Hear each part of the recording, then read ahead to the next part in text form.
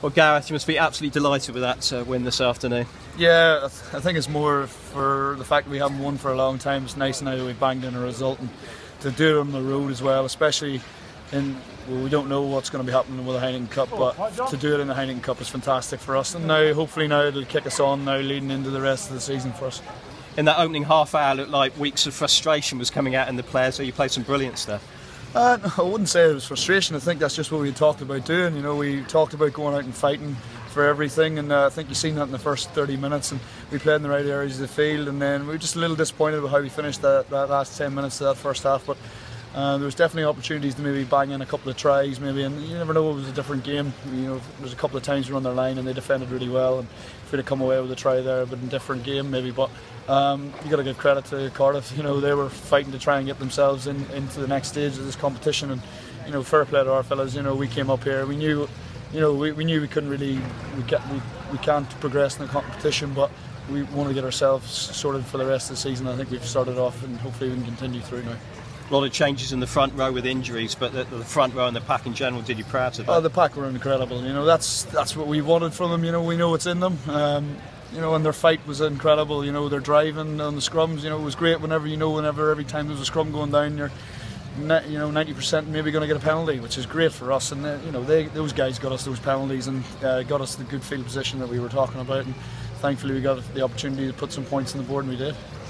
Skipper for the day, but you led by example, your decision making and your 100% kicking success rate today. Yeah, not too bad, eh? So yeah, very pleased obviously with myself, but you know, it's a performance that I think the guys are going to be really proud of. I think for us, like you said, it's just about us getting the result, and we've got that result now, so maybe we've got that monkey off our back now and we can push on with the season, and yeah, really pleased obviously to come away with a win. If you've got a kick in these conditions, to have an artificial pitch must be good rather than a mud heap. But, well, as long as it's not blowing a gale, yeah. It's never that bad, so whether it's a mud heap or not, as long as it's not blowing a gale, I'm never that mind.